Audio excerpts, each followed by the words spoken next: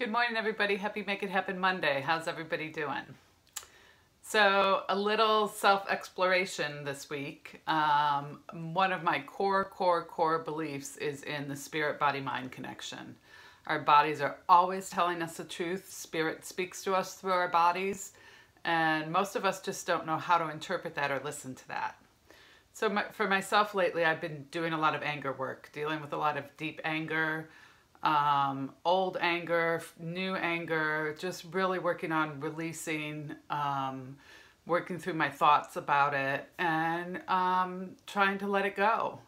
And so, interestingly enough, if you see my eye here, see this left eye? It's all red and puffy. I've got a Stye working there.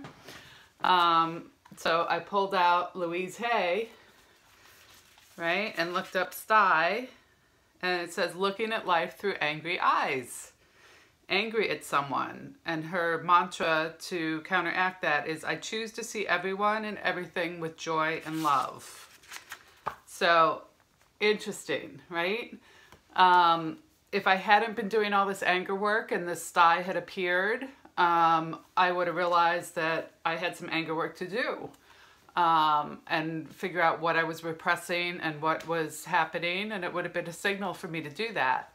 In this case, because I've been working consciously on releasing anger and old wounds, this to me signifies the fact that all that hard work is paying off because now it's leaving the body through this Stye.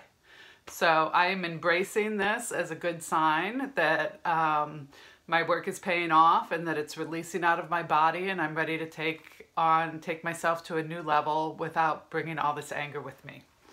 So that's kind of how I work and how I deal with life, is listening to the messages of my body, doing my inner work, doing my thought work, and listening to what my body is telling me, because it's always telling me the truth.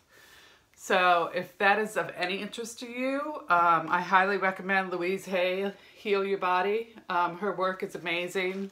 It's just very simple things that happen with your body and what the metaphysical meanings are.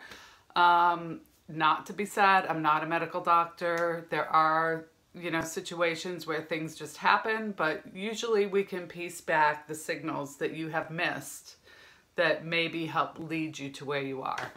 So if you have any interest in exploring that, go on my website, check it out. Let's do a discovery call, see if we're a good fit, because I'm telling you, once you start to understand how your body talks to you and how it sends you messages, life is really quite a spectacular ride.